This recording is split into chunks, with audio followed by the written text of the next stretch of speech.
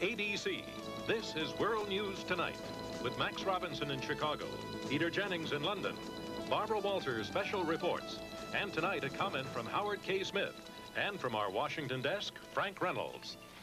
Good evening, and welcome to the first broadcast of the World News Tonight. Speaking for all the men and women of ABC News, I promise you an accurate, responsible, and meaningful report on events at home and abroad. We are aware of our responsibility to you, and we intend to meet it. The space agency says the Skylab space station has developed power problems again and is rolling in orbit.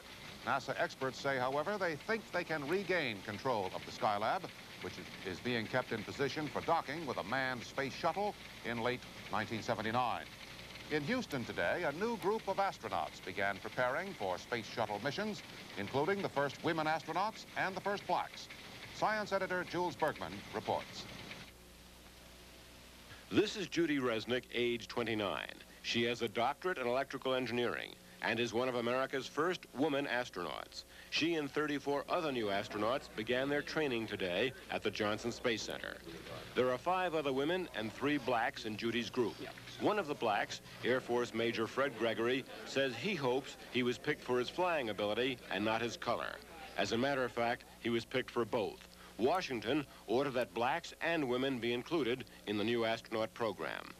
None of the 6 women are test pilots, though one flies small planes. They are physicians, scientists, and engineers like Judy Resnik. Titled mission specialists, they will handle experiments and logistics during space shuttle flights. Judy Resnik's already been measured for space helmet and suit. What kind of mission do you want to fly, do you know? I'd like to fly any mission, actually.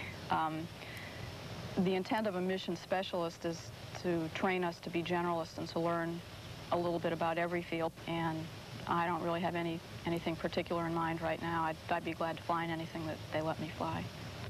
Astronaut Resnik got here early and has flown backseat of the T-38 jet trainer.